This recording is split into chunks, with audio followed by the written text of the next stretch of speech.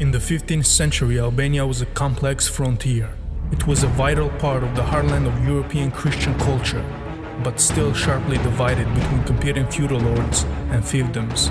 Lacking unity, the Albanian lords were quickly targeted by the Ottomans, and by 1385, the Ottoman Turks had successfully subjugated the lords of Albania. The lords were allowed to retain their status and properties, but they had to pay tribute to the Sultan and send a quota of their sons into Ottoman military service.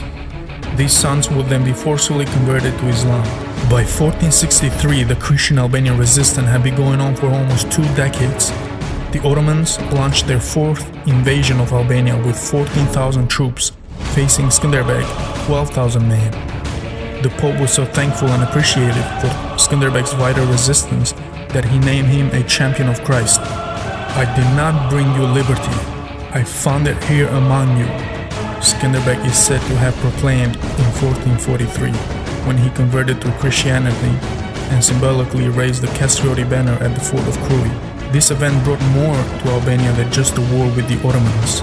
Indeed, it was the first time all of Albania stood united as one political entity, igniting a nationalistic sentiment in the hearts of the Albanians. It is not a coincidence that the Skanderbeg-Castrioti family banner is today the Albanian national flag. We Albanians were slaves under Turkey for almost 500 years. Turks killed our ancestors, our women and our children.